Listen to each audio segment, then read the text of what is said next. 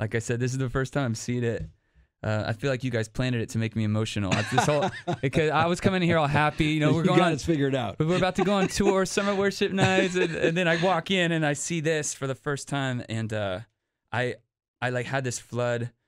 So last night, we just finished rehearsals in real time. I don't know if this is gonna air, but yeah. But we just rehearsed. I finished rehearsals for the summer worship nights tour. And I am blown away. I cannot wait to get in the rooms with people. The team has just exceeded all expectations.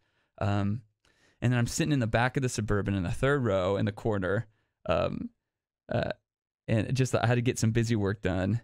And then Brandon Lake is playing me some of his new songs in the front. And it's just, one of them is talking about the cross and the empty. It's just basic Christianity. Yeah. And I had this moment with the Lord in the back. I'm glad no one was there with me because they'd think I was like going crazy or something. But I started tears started running down my face, and I felt God was speaking to me something that He wanted me to carry through this tour. And it's so simple and sounds almost weird to say it, but like I just felt it's like it's all real. Yeah.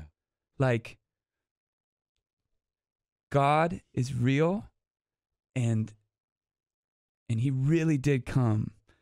Man, I'm going to cry. He really did come to save us, you know? Yeah. He really defeated the grave. Gosh, it's you, Scott.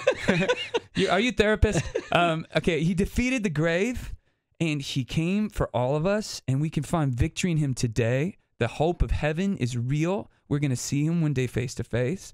The work of the cross, all the promises given is real, you guys, and we can walk into it. And that's what, when I saw this, I'm like, oh, I hope people see that as they hang out with God. Like, this is real. It's not just a social thing. It's not just a good thing to do. Like, Jesus is real, you know?